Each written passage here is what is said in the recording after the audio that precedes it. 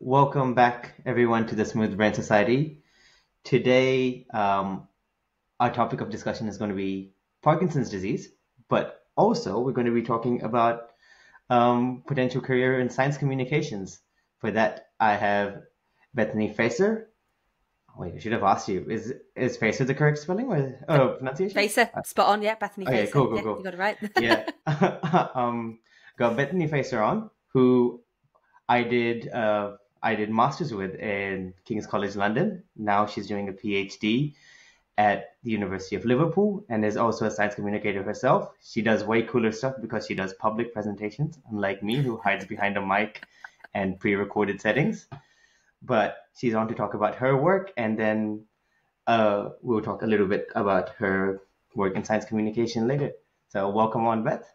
Thank you for having me, Sahir.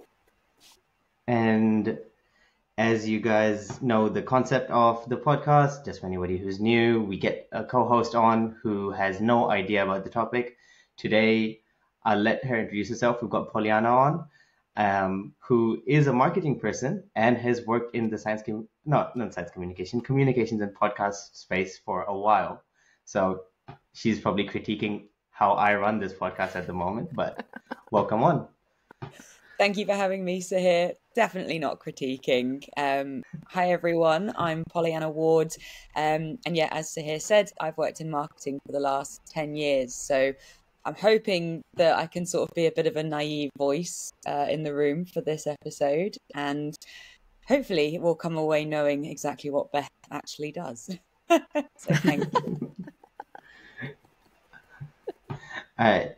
So I guess before we start with what Beth actually does, we should start off how you got here. So could you give us a little background, Beth, into why do a PhD, why get into the work you're doing, and take it away. Yeah, of course. So I mean, it's going to be a bit boring to say I just loved the brain when I was about 16, 17. It was just cool. We didn't know what was going on. So I thought, I'm not quite sure what I want to do. Classic 17-year-old. So I went to university to do neuroscience with psychology. And it went to Keele University, lovely little university. They gave me loads of opportunities to study abroad. And they also gave me an opportunity to study or to be a research assistant in Poland for a year, where I was able to I was incredibly lucky. I was able to work with mice looking at... So my cat's going to be in and out. So this is Moose.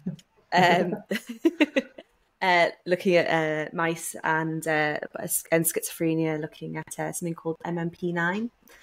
Don't need to go into details about what it is, but they thought that it might cause some of the symptoms such as lots of movement and specific fear responses. But it's very interesting. Got to work with animals. I think after doing that, I don't know if I want to work with animals again. It's quite an intense so when you're studying it. But it was a very cool year. After that, came back, finished my university degree. I was one of these people who kind of had classic imposter syndrome. So I decided to take 2 or 3 years out. And I worked as a wedding supervisor, which I'm actually so happy I did because my organisation skills are now absolutely second to none. I could plan an event like no tomorrow. So it's very enjoyable. But I missed neuroscience so much that I went back to university to do my master's at King's College London in clinical neuroscience. I'd been out for 2 or 3 years, so I was quite fearful I wasn't going to be able to get back into it. But I honestly think it was the best year of my life, living in London, learning all about the clinical aspects of neuroscience, which I really enjoyed. And then I started getting into neuroimaging a little bit more and working with a group who specialised in movement disorders.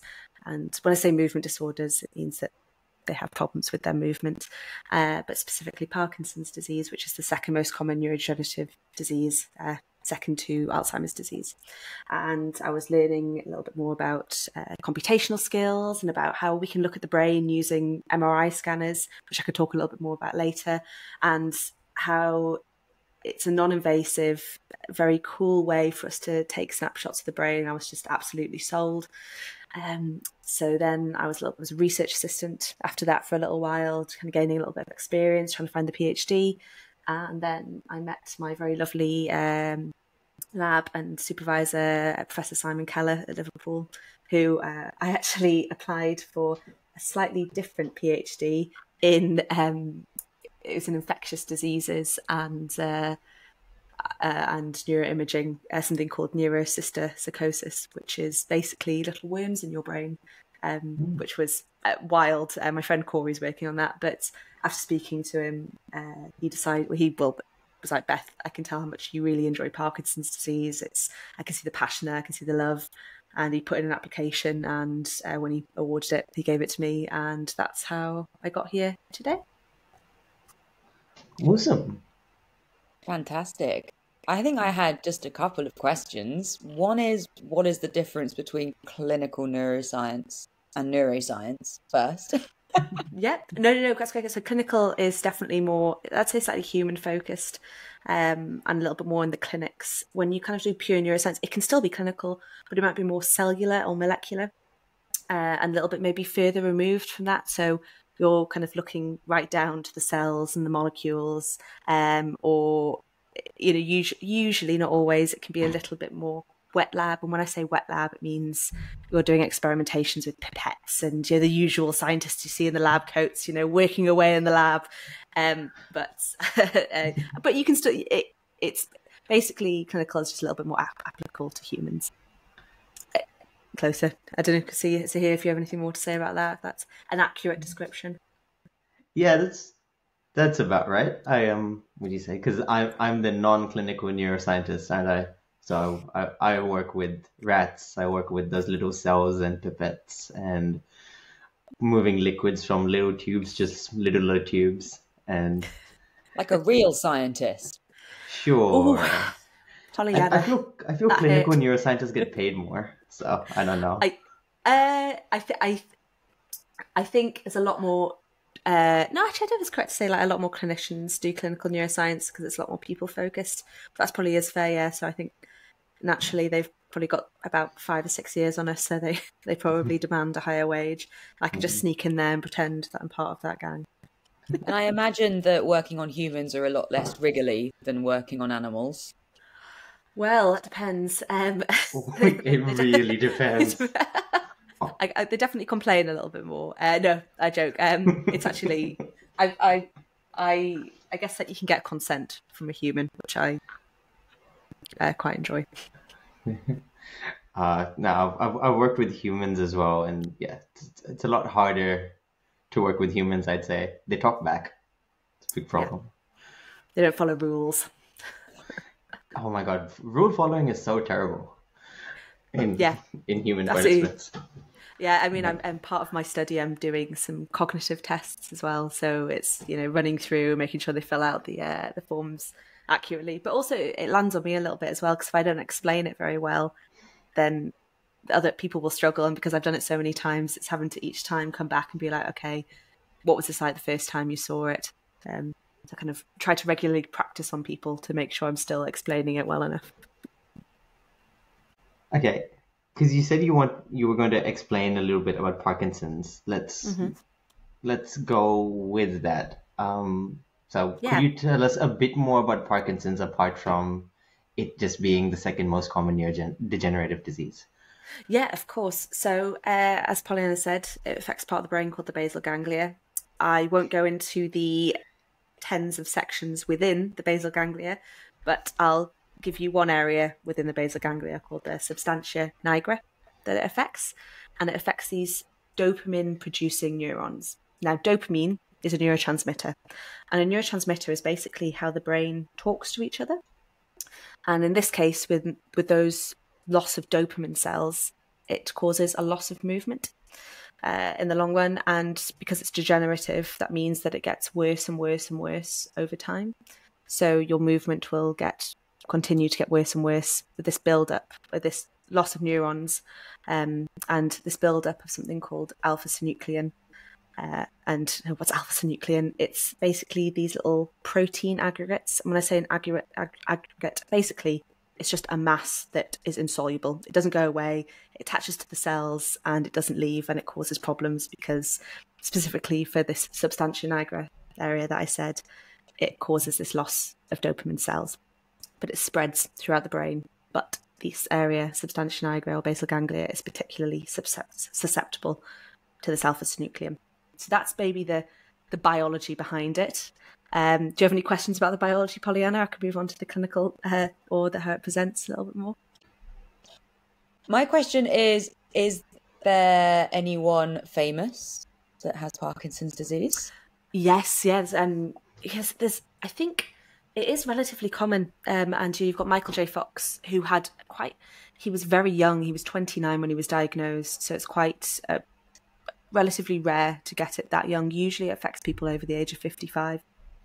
So Ozzy Osbourne has it as well at the moment. Yeah, he does. Yeah. So there's, I didn't know that. Yeah. So it affects everyone. I'm pretty sure Muhammad Ali had it, right? That's what he had. Yeah, absolutely. Muhammad Ali. Yeah. That was really interesting because I can talk onto that a little bit more. But there was questions if Muhammad Ali had it because it seems to be an increased amount of boxers and fighters seem to have Parkinson's disease, and they're wondering if it's some insults to or brain injury that causes the Parkinson's disease.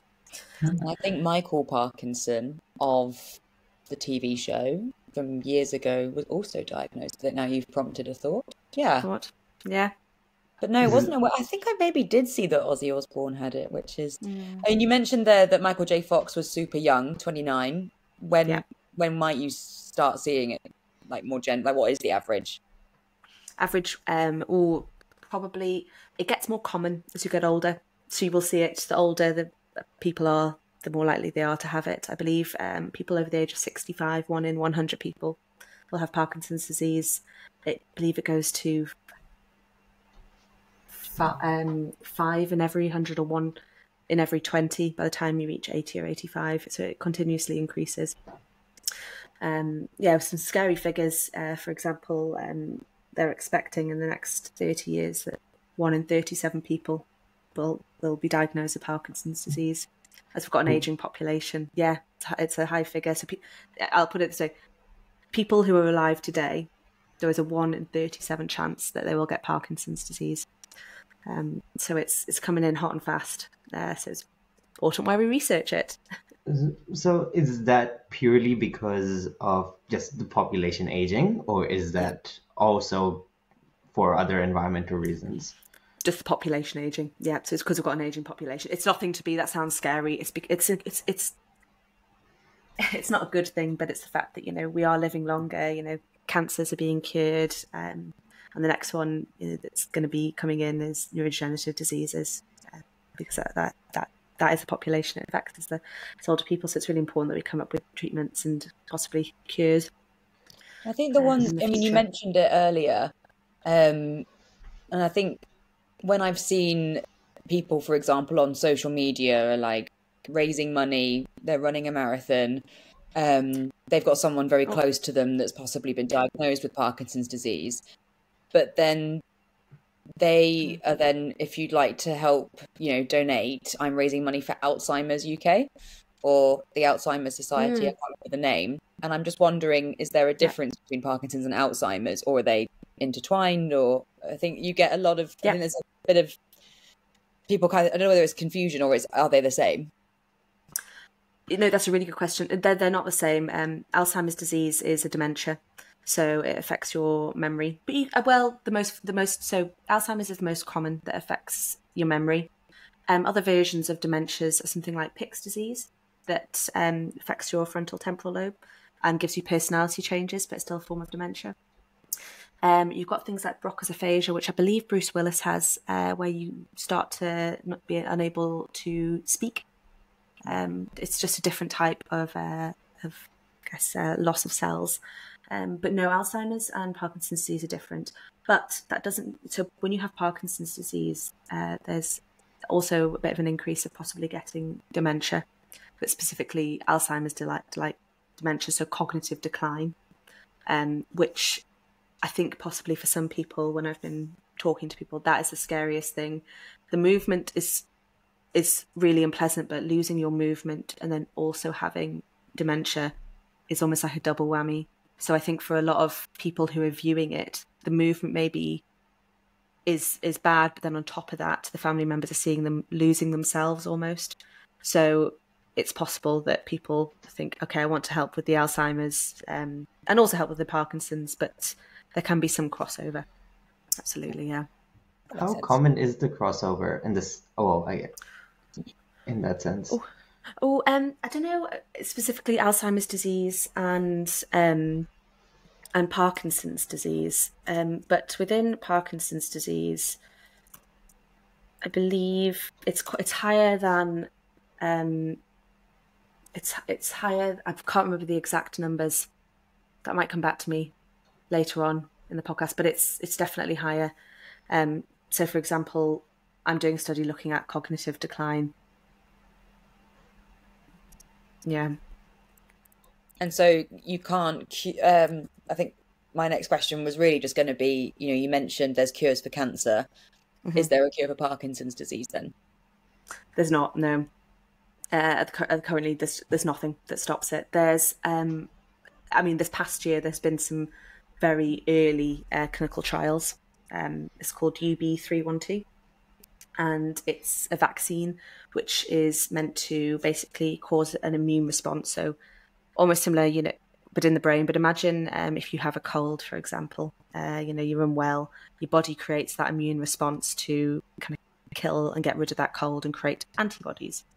And antibodies are the thing that comes and fights and gets rid of that virus or whatever it may be. But in the brain, if they're hoping with this vaccine, that it will fight these asynuclein aggregates or little clumps of proteins I spoke about before that spread throughout the brain and cause problems in the basal ganglia. It's very early, so they're still kind of working on it, but it's on its way to hopefully helping. I wanted to ask a question, sort of going back to the biology of it, because we spoke about it's a reduction in the dopamine to an extent, and that's associated initially with movement problems. Mm-hmm. When we think about dopamine generally, we think about it as, along with serotonin as like the pleasure drug the pleasure neurotransmitter or things like that. It's not really associated with movement. Yeah. Could you explain, does dopamine have multiple roles? Does Parkinson's also show mood problems or mood disorders because of the reduced dopamine? How does that sort of link in together? No, that's a great question. And then from that question, I can move into the clinical actually a little bit more. So no, it doesn't just, you're absolutely right. It doesn't, most people do think, I think a drug that we know kind of affects those systems is cocaine. It targets a pleasure center. So the substantia nigra creates this dopamine, which feeds into the movement area. But there are other parts of the brain that also produce dopamine. So with that area that's involved in the pleasure centers, it's called the ventral tegmental area. I'll call it VTA. Don't have to remember it, but it's there if you want to look a little bit more into it. And that does affect the pleasure centers. But also when people are first diagnosed with Parkinson's disease, they tend to show tremor and the three symptoms of bradykinesia, which is slowness of movement, rigidity, which is, kind of rigid movement, and tremor, which is tremor. And the first port of call when somebody's diagnosed with Parkinson's disease, they're given something called L-DOPA. And this increases, there's different ways that you can give dopamine and it's affecting the neurotransmitter. Now, the neurotransmitter is where the neurotransmitters is that was the dopamine, and the synapse is where that is released and it affects the synapse. So, one great way is thinking the synapse is the bus terminal and the buses is the dopamine. And I imagine just that there's a reduction in buses, but the terminal is still there. So what you try and do is you try and send in either you can block the part of the synapse so that the buses can't go back to the synapse. So they keep re-triggering and doing their job over and over and over again. Or you can just send in more dopamine. So you're just sending in lots more buses is one way. But and that will help them with some of the symptoms such as tremor and bradykinesia. So and movement. But what we also find sometimes when we give people L-DOPA is their moods increase. Sometimes, rarely, they can get also hallucinations can be an effect of that. And that's because one theory of schizophrenia, for example, is an increase in dopamine. So when you increase dopamine, you can get hallucinations. You can also get impulse control disorders. And that means these people who are perfectly, normal citizens go and become gamblers, sex addicts.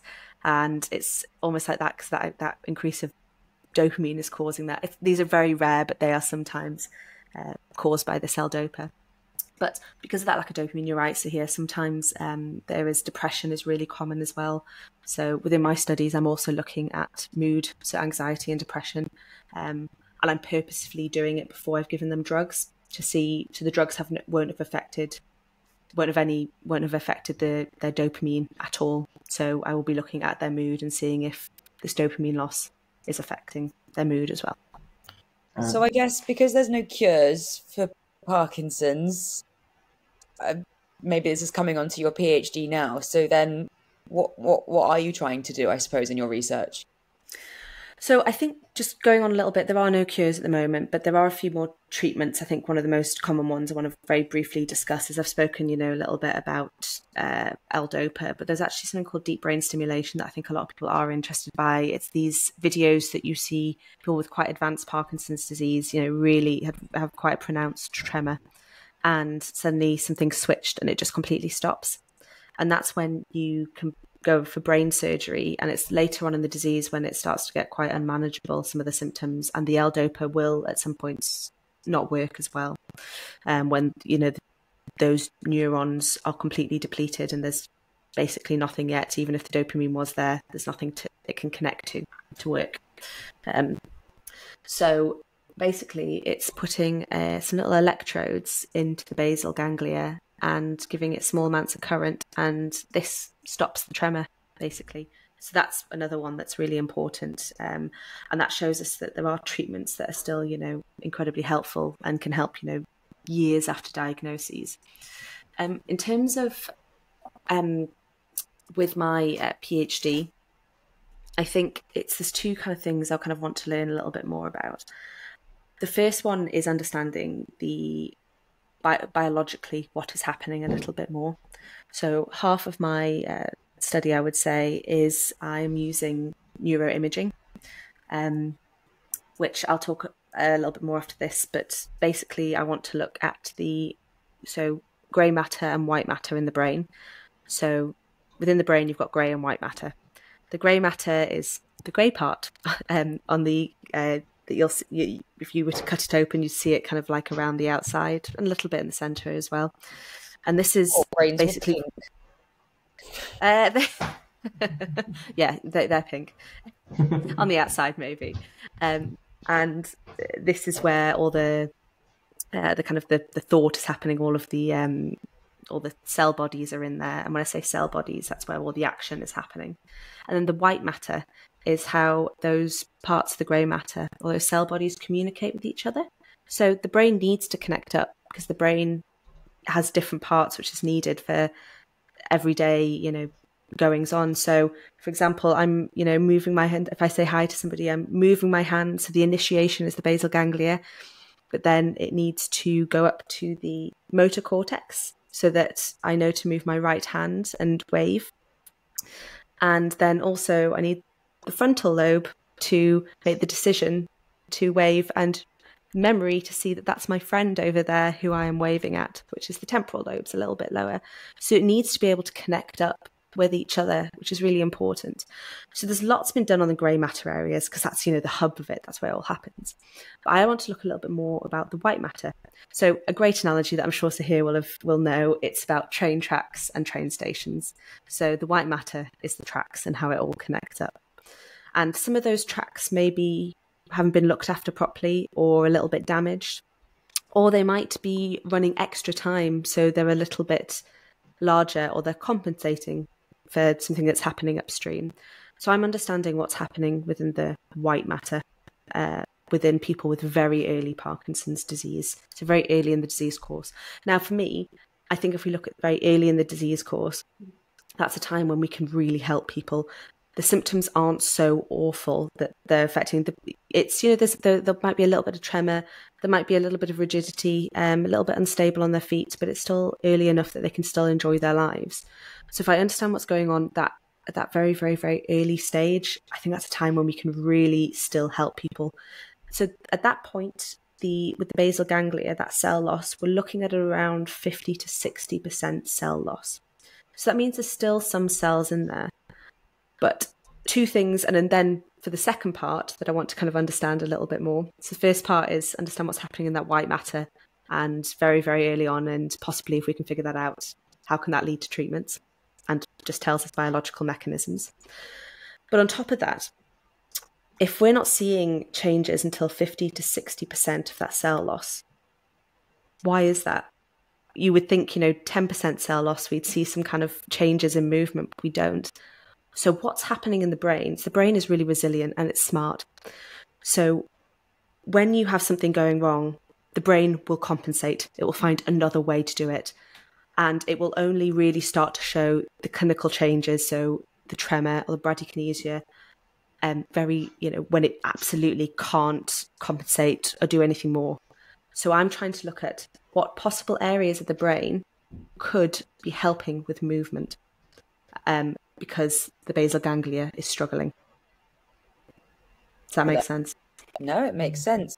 I mean, you keep referring to sort of like the movement side of things. Mm-hmm. So, but then it's a neurodegenerative disease. So is it neurodegenerative because the problem with movement is starting in the brain? Oh, so it's neurodegenerative. So when I say neurodegenerative, what I mean is, so this is the difference between Parkinsonism and Parkinson's disease. When you have a Parkinsonism, that doesn't necessarily mean it's neurodegenerative. And what that means is it's not going to get worse over time. If you have Parkinson's disease, that cell loss is only going to get worse and worse and worse over time. Similar with Alzheimer's disease. And this might be a stupid question, but could they not just like pump loads of new cells into you?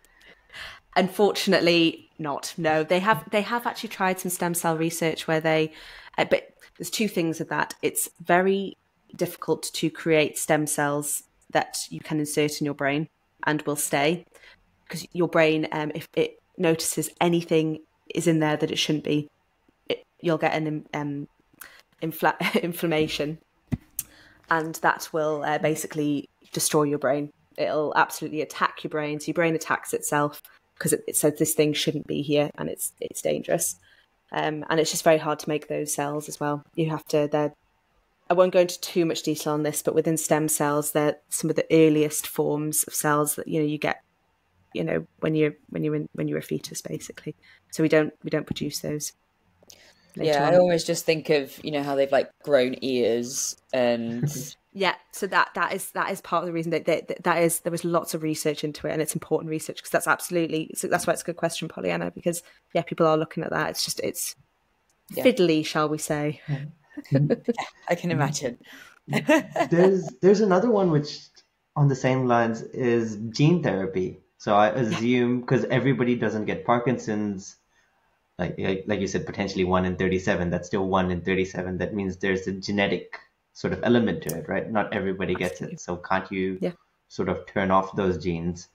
Or so I can give you some good examples for this, actually. So so far they think that it's around 10 to 15% of Parkinson's disease is genetic, that they can say this is genetic, and they know the genetic the gene that is kind of causing that.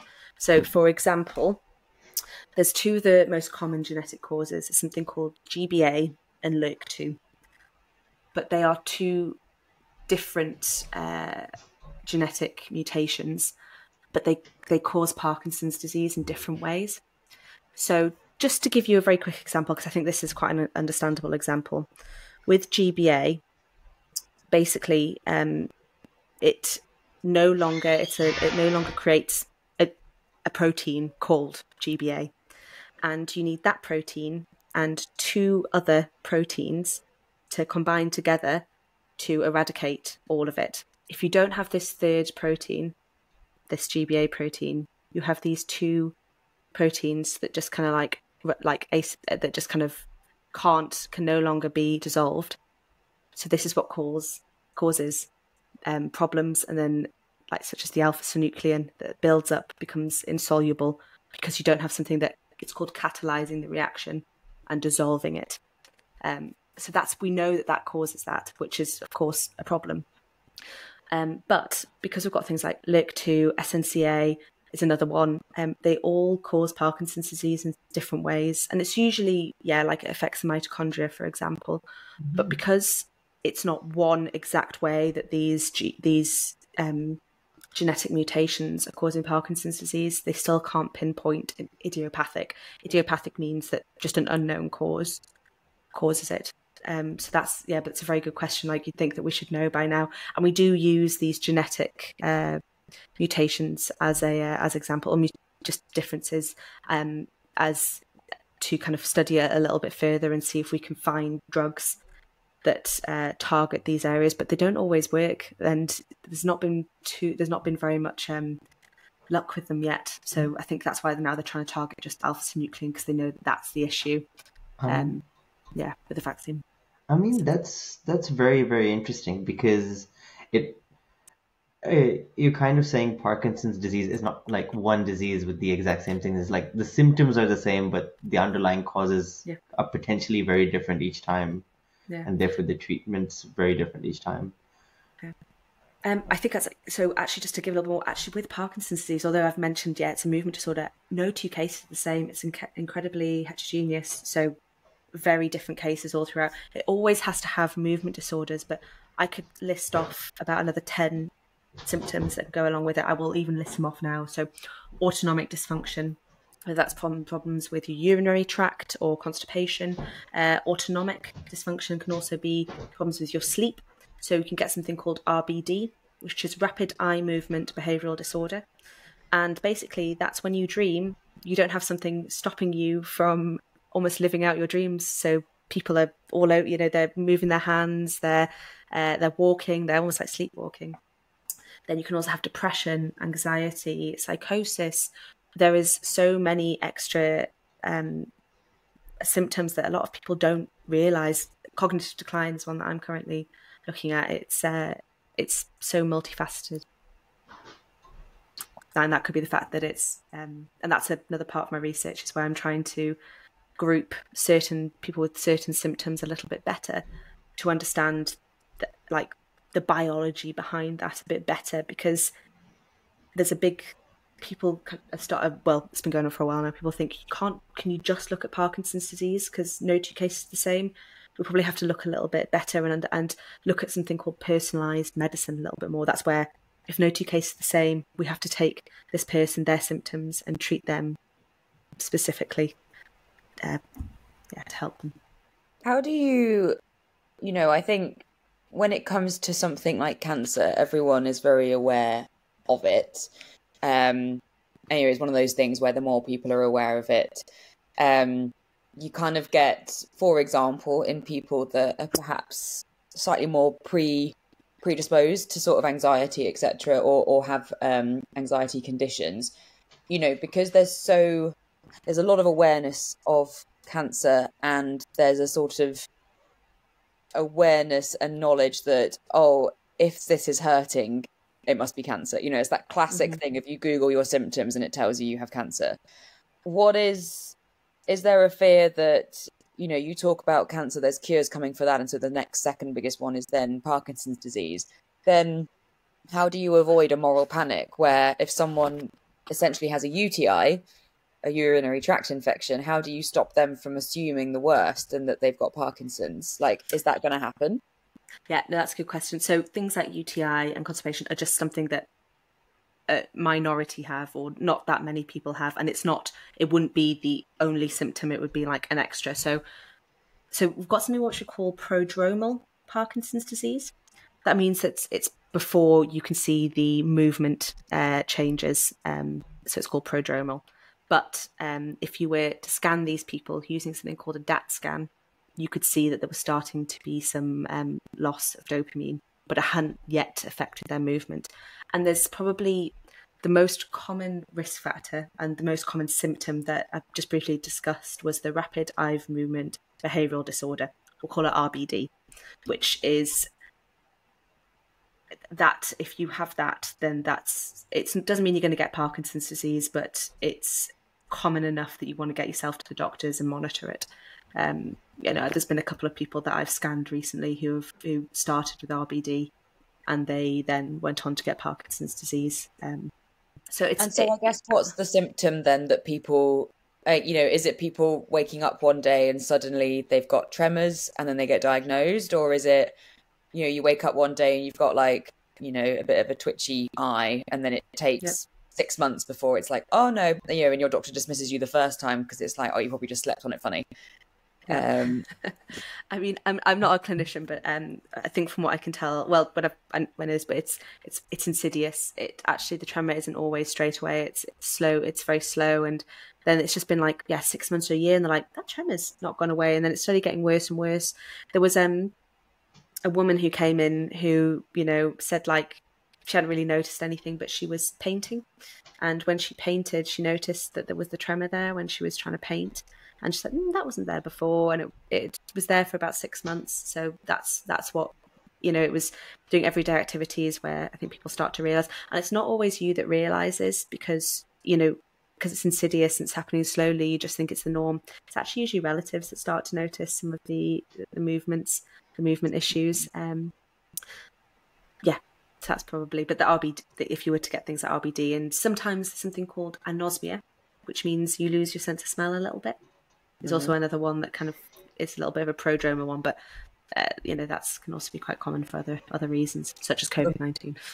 Great names, anosmia for the anosmia, just can't smell.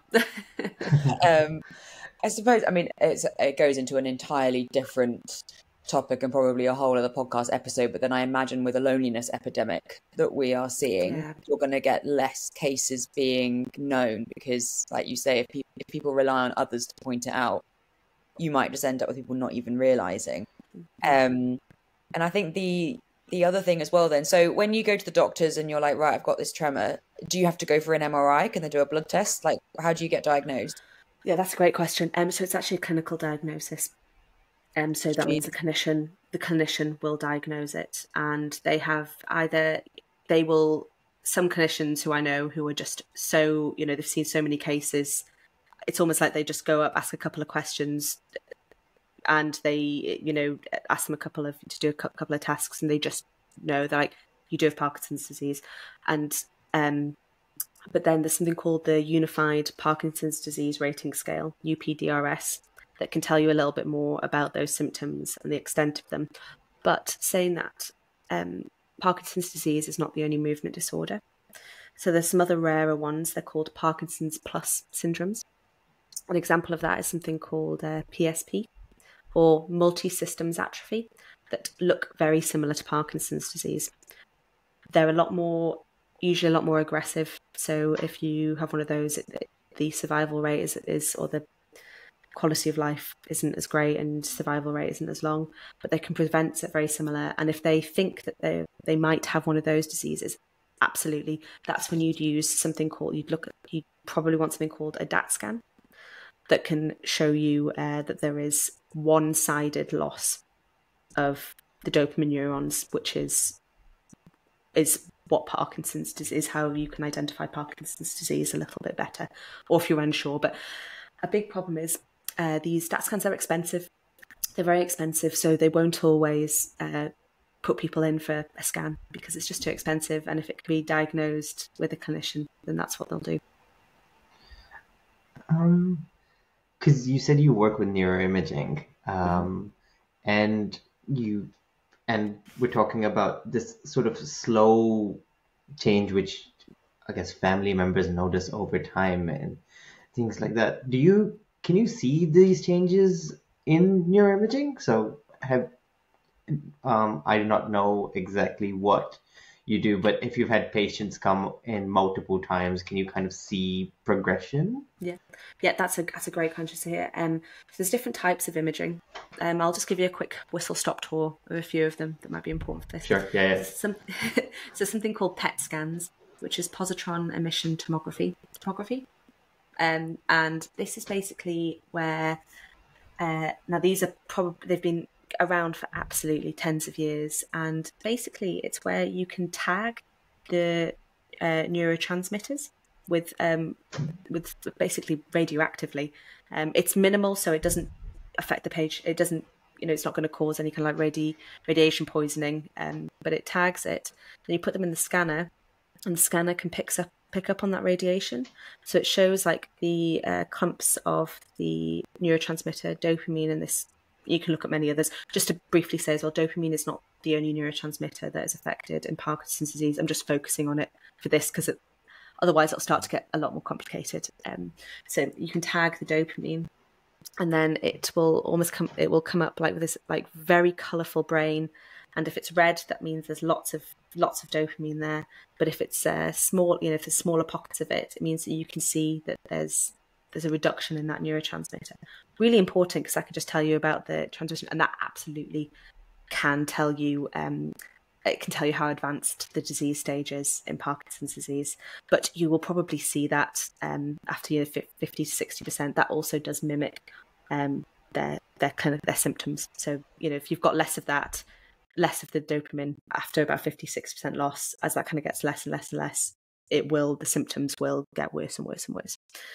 The one that I use, but just say that one's very expensive, and on top of that, it's although it's radioactive materials can cause cancer. It's fine to have a few scans for that, but that you can't have many more than, I believe, maybe 1 or 2 a year, really. So you can't really use that. So scans that I use, something called MRI, and this basically just looks at the structure of the brain. It's like taking a picture of the brain.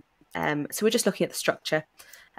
So these are only kind of like big changes in the brain. So, but we've got technology now, which if I put it through a computer, it can sometimes detect very small changes, and I can look at different groups and see if there are any changes.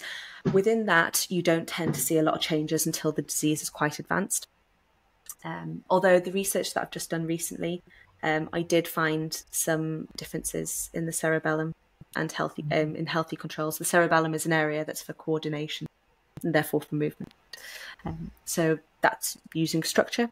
You can also use, when I talked about the white matter pathways, that mainly looks at grey matter, the T1s. And then the other one is diffusion. Just all you need to know is called it DTI. It looks at the water molecule composition, and that looks at the white matter tracks. And yeah, we do tend to see some changes within the white matter tracks because it's a little bit more, you're pulling it apart a little bit further, especially one called the corticospinal tract. And especially early in the disease is interesting, but that just tells us that just tells us information about what's happening in the brain. You wouldn't necessarily use that for diagnosis. That just tells us biological mechanisms. So the PET scan is the only one that's used for really clinical diagnosis. We're not quite there yet with the other ones. And my question now is, so Kim Kardashian used Prenuvo in the US. Yes. Which is a company that is basically it's MRI scans for the public. You pay $2,500 to go and have an MRI. When that then comes and grows, and as a business, I think they've gone through several rounds of venture capital funding. When it, at some point in society becomes a place where those with the money are able to go and just pay for their own MRI, is that helpful, or is that a hindrance to the work that, say, you're doing? Like, is it useful to go and have everyone go and pay for an MRI, or is that just going to cause a moral panic? So yeah, that is a really good question, and it's a debate to be had. I think. So do you know? As an example, that you can have you can have changes in your brain that don't necessarily present clinically and might never mean anything. Sometimes when you see things on a scan, for example, some little white matter hyperintensities, which can be linked to multiple sclerosis, doesn't mean they're causing clinical problems. They're just there. It's just it hasn't affected you in any way. Sometimes we can have little micro strokes. It doesn't affect us, but they're there, just like little white matter hyperintensities. Are we scaring people by doing these brain scans? But at the same time, you're right. Is it good to check and stop before it gets causes well, yeah, I think changes. We're brought up in. This is definitely a UK thing. I don't know whether it's the same in other countries, but we are a very reactive health society. So we react the minute something's, we don't want to trouble the doctor. We don't want to trouble, fill up a hospital bed, like, unless you're on death's door. And I think we're sort of told about that from a very early age. And now we're kind of in this interesting space where you're now looking at preventative care and how can we, stop filling up the hospitals with things that maybe could have been prevented in the past. And so I suppose it's just quite an interesting piece that maybe there's sort of two sides to my question. It's almost, on the one hand, is it good that anyone can in the future will be able to just go and get an MRI? But then on the flip side, it's like, is there a point where you get people coming to you who are part of your research, who've been diagnosed, who could have been diagnosed 6 years earlier, but they just didn't want to bother anybody? I guess there's two things here. I guess almost on a moral grounds as well. How expensive are those scans? They're not cheap. Who's going to be able to afford them? I guess. Sorry. I guess the free markets, whatever argument for that would be that if enough people start doing it, the prices will go down because more companies would also want to do it. But then we're getting into this very sketchy area of like sort of public, like privacy issues of like your health data, because at the moment, if you do scans, if scans are done by like the NHS or if they're done for research, then they're kept under lock and key. Nobody else has them. But if you start giving it to private companies, what will they do with the data and information? What are they telling you? Because do they have clinicians who are going to meet the person and tell them that, okay, this is nothing to worry about? Like Beth said, you could have like mini strokes and things which mean nothing really, but so it's two sides to it, which everybody sort of needs to be able to deal with at some point. We haven't dealt with AI, we haven't dealt with the internet really, so I don't know how we would deal with just everybody having everyone's brain scans and health data. Yeah, I mean, some would argue that that's like the biobank has thousands of brain scans. So I think they're very much so on, we just scan everybody and we, but there was a little bit of, uproar with that recently, I believe. But they're, people who, run the biobank they are very conscious, and they're, as far as where they don't sell the data to big companies. But I think it's always a fear. It's like 23andMe, isn't it? When if you found out you've got some kind of genetic link to Huntington's, for example, you don't really want people to find out about that. It was 23andMe selling their data. Yeah, it's a moral problem. That got deep. Yeah, very deep. Any excuse to bring up Kim Kardashian in an episode. I knew it. Fair enough. It's also scary. I don't know how keen I am on people having Instagram stories of their brain scans. Might be a funny thing to like or dislike or point out. I guess personally, I don't think I want to see what is on my brain, because I don't know. What if I had something just slightly, that I wasn't expecting? Would I want to know? Would I not want to know? What if it was just a difference compared to anybody else's brain, but it didn't really mean anything? But I think it can cause fear. But especially because, like you said, the brain is very flexible in terms of, like we were talking about in Parkinson's, 50% of the matter has around 50-60% of the matter goes before you start showing symptoms. That means that just because the brain image looks one way doesn't mean that the brain isn't functioning well. It's compensating best it can. Like there's a case of somebody who was only born with half the hemisphere, so one half of their brain and they were functioning perfectly fine, but because they were a child, something we call plasticity, and they were fine. Awesome. Shall we? I had a few more questions about your research, actually. Yeah, of course. So could you like run me through one of your participants if they have to come into your experiment? What does it look like? Because you did say that you do some cognitive stuff. You did say you put them through an MRI. If you could take me through the journey of participants. Yeah. I'll take you through the whole thing. So first of all, I'll call them up. They've been already recommended by the consultant I'm working with, and then she will say they're happy to be approached about this. I'll approach them, send them all the documentation about what we're going to do, and then they'll say yes or no. Then I do a quick little check to make sure there's nothing, they've got no pacemakers or tattoo or piercings, so that they definitely couldn't have a scan. And can you not have a scan if you have a tattoo? So very old tattoos, no. Wow. They can be fine. There is a pigment. I think they use a pigment that is it's got metal. No, you're fine. I think it's pre-1975. So it's old, and they're usually almost always fine, but still need access things. And then I will book them in. They will come in. First thing I'll do is say hello. I will then take them through the consent forms, and then the radiographer will come out and take them through some more consent forms to make sure they're definitely okay to go in the scanner. Because the MRI scanner, if anything's in there which is metal, it will absolutely fly towards the machine because it's a big magnet. So it has to be very careful with what we take in there.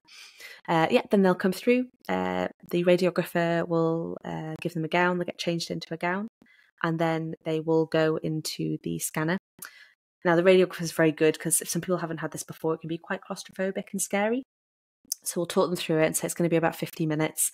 And what's nice with the one that I do, there's a little 8 to 9 minute video at the end, so people know right at the end that that's when it's going to be almost finished. So then we put them in the scanner, make sure they're all okay. Then we go to the little room in the back and we run them in the scanner. They just lie there, and it can be quite loud. So they're given earplugs as well. They can just relax for 50 minutes. They don't really have to do anything.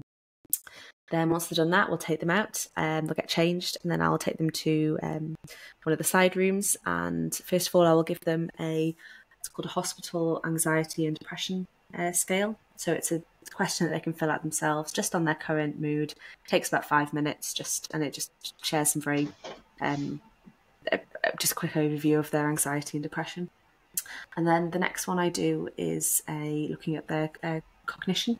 This one takes a bit longer. It's about 20-25 minutes, and it looks at lots of different areas from their cognition. So, for example, language, memory, visual, spatial, so how they kind of must view the world, their fluency, and then we'll take them through that. And then at the end, I always ask them, do you have any questions? And that is it done. So it takes about an hour and a half, 2 hours to do that per subject or person. I've been in an MRI scanner before. It's not fun, that experience. Yeah, I think sorry to hear. No, I was just saying that I remember them giving me a buzzer to say if I was uncomfortable. Yeah. And I thought I had been in there for 15 minutes and I was pressing it and they said, you've been in here for a minute and a half. It's not been that long. Calm down. If you were to invent the perfect MRI machine, then what would it do? What would it look like? I mean, if we're not... So do you know what's really... At King's, I don't know when we were at King's, they were actually coming up with a machine that basically was making it quieter. So it was a quieter MRI machine. And I remember, like, when I was first watching it, I was like, oh, it doesn't seem like that much. And then when I started working with the MRI scanners, I'm like, that is genius, because especially for children, it's scary. Mm-hmm. And it's also very claustrophobic. So I'd want it to be quieter and I'd want it to be larger as well. It is really quite... it can be really quite claustrophobic. But the people that I've had come in so far, especially the people who have Parkinson's disease, are really keen to get involved. So even when they are a little bit scared, they're like, nope. There was one story in particular that just, really does stay with me. And a woman, she was quite claustrophobic, but she's like, I want to do this and I will do this. She was so determined.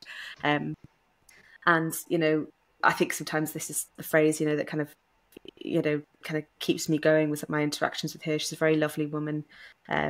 She, was, had quite pronounced symptoms, but was still quite early. And I asked her, "Do you have any questions or anything, last things you want to say, or if you want, just welcome to email me." And she just looked at me, grabbed my hand, and started tearing up, crying, and saying like, "Please, please, if you can just help one person with this scan, please, I will do 1,000,000 scans for you, because it's just the worst thing ever." And it was just, she was in her, she was the same age as my mum. It was just, heartbreaking. And I think seeing that, really gives you, motivation to kind of, carry on with these things that we help with this, because it's going to affect so many people. And it really affects quality of life. Yeah, I can't even imagine. Mm. So then, like she said, if you could help one person, what are you hoping for the outcomes of your current studies of your PhD, and how do you think that will go in helping people with Parkinson's? So I think there's two kind of ones I'm kind of like interested in at the moment, or the ones that I'm kind of working on currently. The first one, stuff with the cerebellum, it's interesting because basically it looks like there might be an increase of the cerebellum early. Just say this has not yet been peer reviewed at all. So, but there's other studies that also back this up a little bit as well. So it's not just me. It's a really great study called by Kerestes. If people want to read it, that's a peer-reviewed article, and they found increases in certain areas of the cerebellum in the earlier stages of Parkinson's disease. So it's possible that by increases, do you mean like inflammation? Oh, sorry, it gets bigger, or not? We don't think inflammation. We actually think that it's almost working harder. As in, there's increased cells there, and this is supported by. Other research has looked at the functionality between the basal ganglia and we've just looked at the functionally, there's an increase functionally as well, which is suggesting that it's working harder to help with those keep those motor symptoms kind of as best as they possibly can be, considering the basal ganglia is degenerating. So if we can possibly target the cerebellum in the future, this is way thinking, but for example, we've got deep brain stimulation in the basal ganglia. There's another possible target area, the cerebellum. I wouldn't personally be working with that, but is there possible treatment opportunities that come from this? I think second of all, because I'm with using neuroimaging, I'm using particular imaging which creates really high quality white matter images. So like when I say high matter, like high quality, it's almost like with pixels when you take a picture, it's it's very crisp images. It means that we can see more and we can understand more.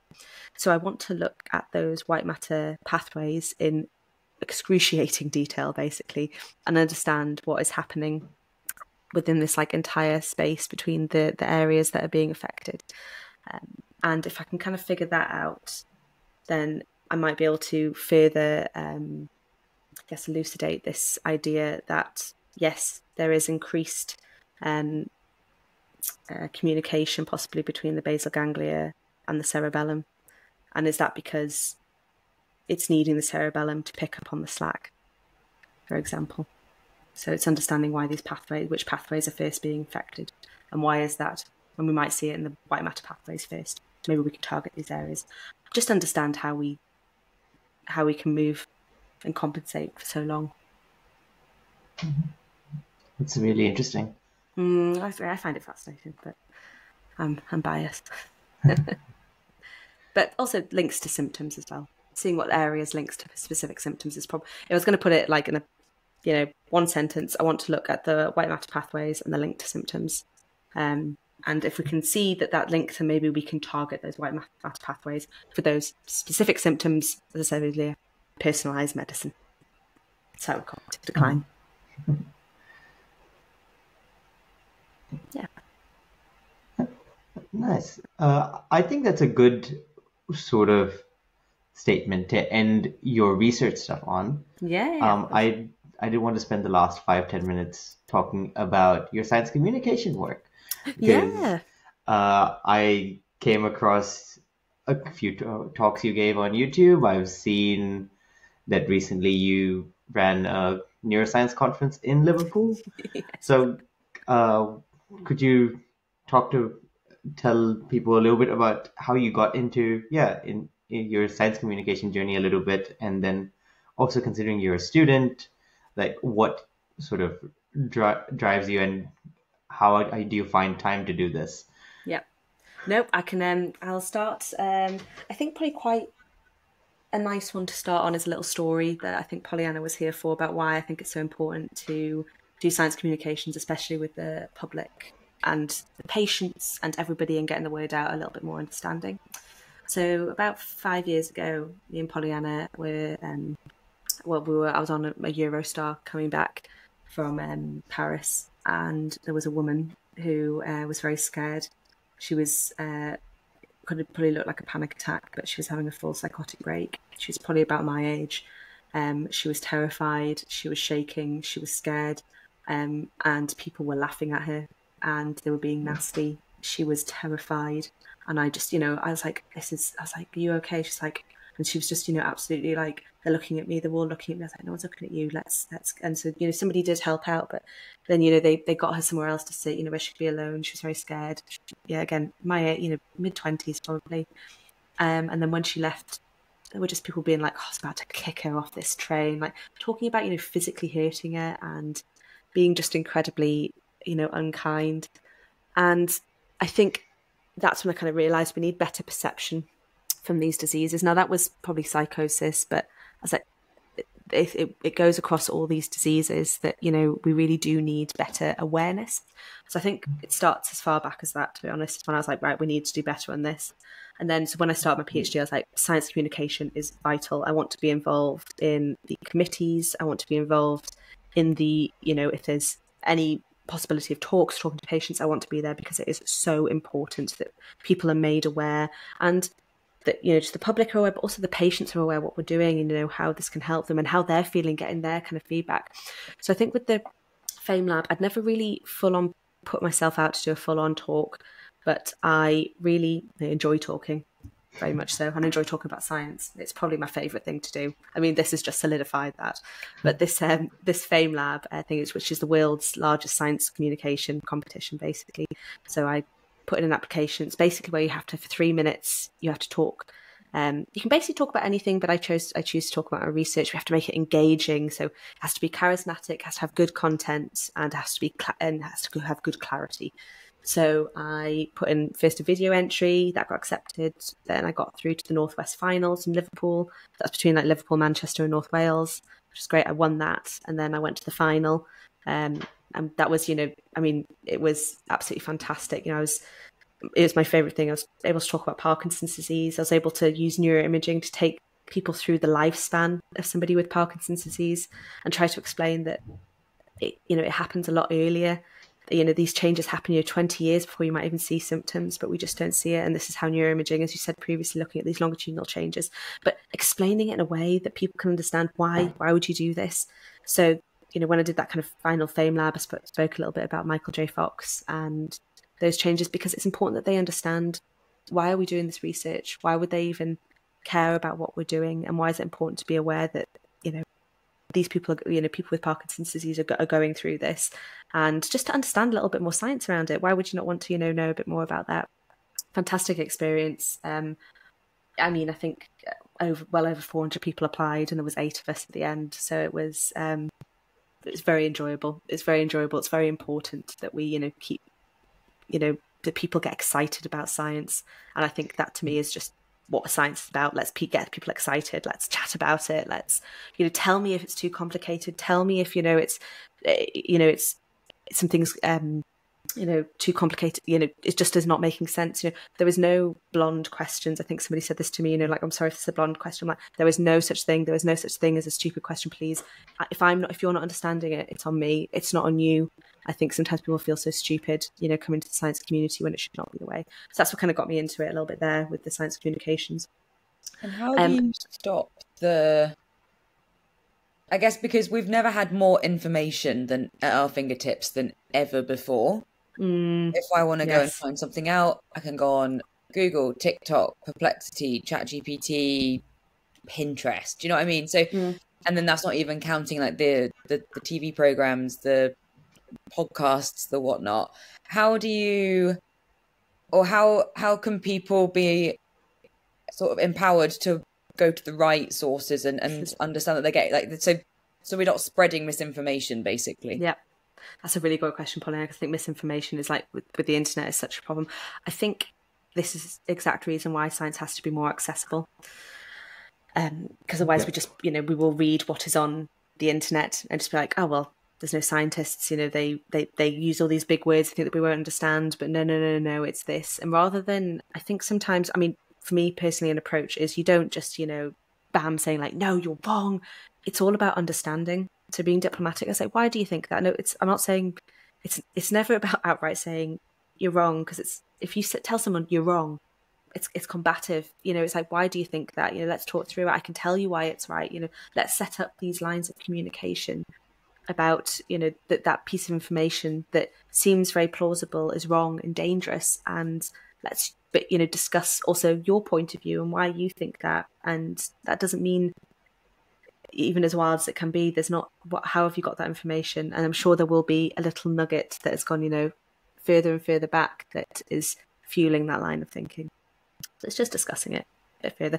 So I do Pint of Science as well is another great one where we can, get scientists involved. It's like FameLab, but on a smaller scale, where around the city we set up these talks with people, on their research. But again, it's quite nice because it means that local people can come and listen to scientists around their area talk about their research that they're doing. So I helped organise that as well, and that's another really fantastic way to share all this information. We've got the British Neuroscience Association Festival that's coming up to Liverpool next year, which is really exciting. I hope I'm going to see you there, Sahir. And that, I'm working with Everton in the community to try and work with those communities from the football club, who they have groups of people with Parkinson's disease, work a lot with them, people who are neurodivergent. There's all sorts of these groups, that we need to work better with, and we're very keen to kind of bring that into the festival as well. It's about learning, but it's not just. I think with science sometimes we need to listen. If we're just speaking and I think it's quite easy as a scientist to you have to defend your work so rigorously and you have to be so confident, that it's so important that we just sit back and listen and be like, okay, I'm going to listen to what you're going to say, even though I've been told I have to be right. I'm not always right, but I'm happy to listen to what you have to say, and then I can talk you through my line of thinking.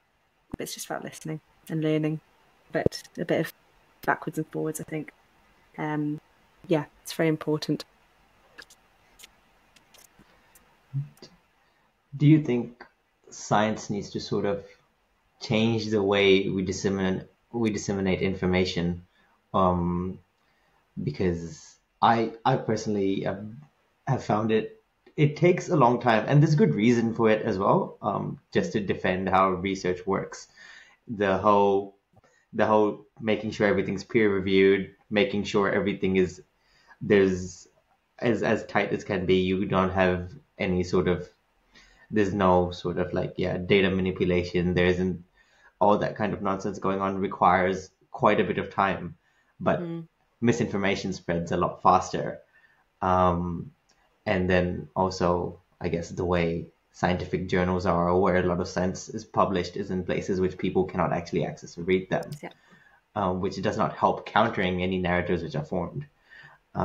So in your opinion, do you think we need to change, researchers need to change their approach? And also, as a science communicator, how do you think you would do this? Or how would, if Beth was in charge of disseminating all the sciences, how would it work? I think we do relatively well. I think, we have things like, the science festivals, Cheltenham Science Festival, but I think, and there are, a lot of science museums that, do it beautifully. But I think sometimes, with the bigger research, you're right, like the peer reviewing, the scientific papers, I even struggle to understand them sometimes. it's making sure we disseminate those, in a clear fashion, and how does it affect people. I think we're getting there with it, and I do think there is a lot of where people are very keen to well, not actually, I say this, I say it because I'm very keen to teach people, but I think sometimes there's this whole idea of I think this is gone now though, everyone looks like Einstein, who does science, everyone's like in their 50s and in their kind of stuffy offices. But I think there is definitely a change with like younger communicators coming out and wanting to change it. There's, I think what's really interesting is recently I was looking at possibly going to Green Man Festival, and they've got a whole tent that is science related. It's science related talks, but I think it should almost be mandatory that every single PhD student has to give a public lecture somewhere, whether that's to 10 people or 20 people, 500 people. I think that will really help them kind of not dumb it down, because I think that's right, but even as a part of their PhD has to be that they can deliver this information to people who are not scientists or even patient groups. So, because then you can kind of understand the nuances of it, of, how you speak to people from that, from there, possibly with that disease. I mean, I'm talking about it because I work with people with diseases, but it then can, I think it's a skill that's really important. Then when we're at parties, we're not just talking about, the in-depth, scary, like the substantia nigra, pars compacta, and the subthalamic nucleus, and the thalamus, and its disinhibition, and it's, it's all a little bit much. So the more we practice, I think the more it will get better. Well, we should ask the marketing person here. Pollyanna, what do you think? No, I know that Beth and we have spoken about this before. I think it even comes down to our brains process visuals a lot easier than they do like audio, for example. And then most people, again, pictures are louder than words. And I think if I then apply that to how I see the academic and science community, I don't know who is reading 25-page long or 50,000 word journals and papers. No one. Apart from it's like a bit of a self-fulfilling prophecy of just scientists reading scientists' work. Sorry, Pollyanna, can I just confirm you're saying nobody's going to read my 100-page thesis when it's completed? No, there's not going to be hundreds of people reading that. No. Not unless, but having said all of that. Just before you continue, I remember reading somewhere that on average 4 people read a journal article you publish. So that's on average. Wow. That's scary. But I think that doesn't negate doing the research. I think there's two different sides here. There's a need to do the research, but then it's how do you then communicate it? And for me, the medium is the message, right? If you see something and it's put out on TikTok, the contextual environment and the mood you're in and, everything kind of plays into it. So if you see, I'll talk about it from my world, right? If a luxury brand puts an advert on the back of a toilet door, that's terrible, right? Because it suddenly degrades the brand. You think of it as cheap, smelly, whatever else. However, a luxury brand going and doing a huge runway show in the biggest cities in the world with, everyone getting given free goodies, etc., suddenly you think really positively. If I apply that same logic to research and science and communication, it's if you want everybody to really care about your work, and we think that the medium is the message, and so that basically where you show up is how people are going to take it in. I think that's why science communication in places like the Cheltenham Science Festival or the BBC Breakfast Red Sofa in the morning, or the person on TikTok. And I think that's why do the research, but then I don't expect scientists to then also be great. I don't think you need to be a great marketer to be a great scientist or a great communicator, but working with people who are passionate about communications to go, hi, please help me turn the complex into the simple.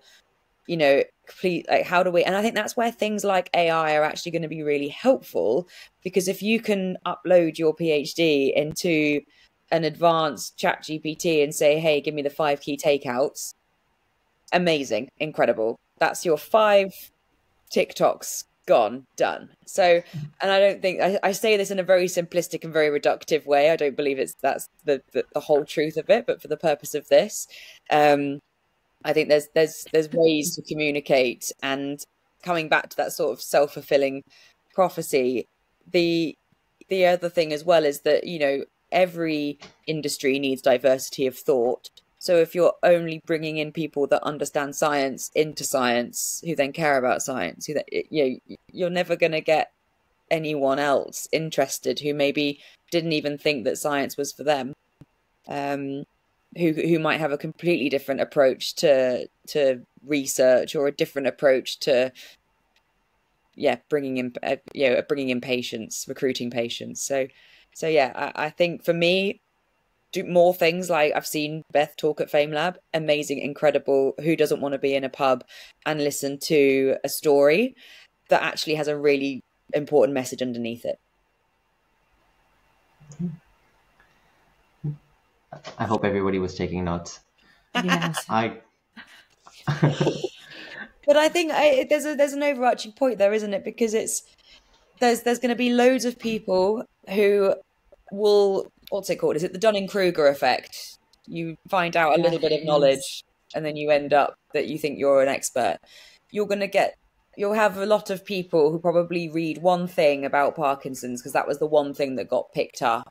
And then they'll go on TikTok and they'll wax lyrical with cool emojis and GIFs and things flying all over the screen. And then you've got a million people going, oh my God, if I eat broccoli, I'm going to get Parkinson's.